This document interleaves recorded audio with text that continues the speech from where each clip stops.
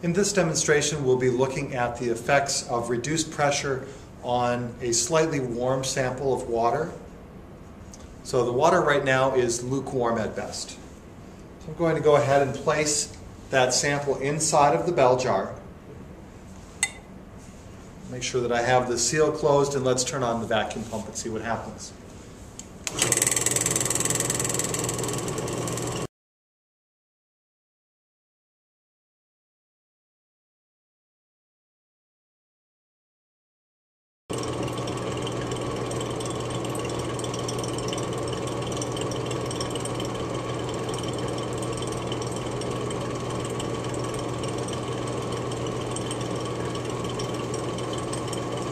So we're able to see at this point the water has started boiling. I'm going to turn off the vacuum pump.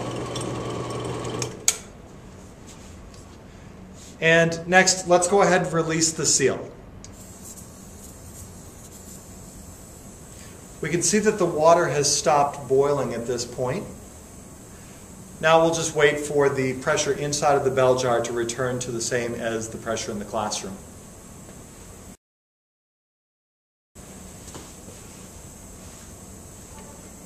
It's still a pretty good seal. I can't remove the bell jar at this point.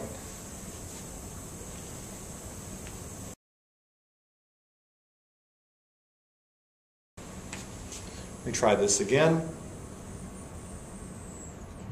Okay.